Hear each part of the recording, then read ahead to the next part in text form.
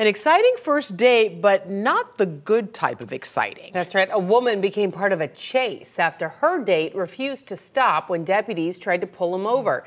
News 6's Lauren Korn joins us with a message for singles who might be dating online.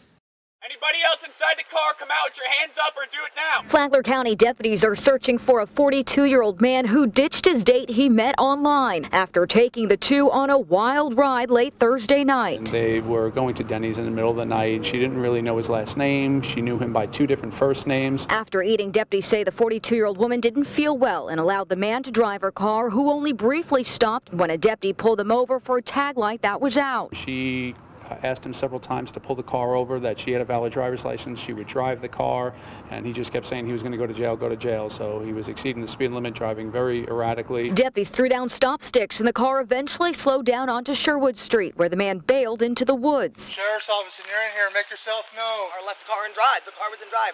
I literally had to put the car in park myself. Another deputy questioning the woman about what happened. How fast was he going? Over 100?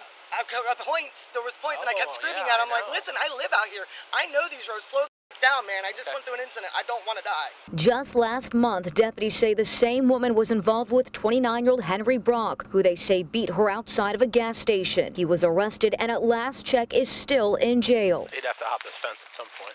Deputies also used Volusia County's chopper to help with the search, but he was nowhere to be found. The Sheriff's Office advised to people that if you're going to utilize these dating websites, be smart about it. Deputies say they have narrowed down who the suspect is and will be releasing his identity soon. At the Flagler County Courthouse, Lauren Korn getting results, News 6.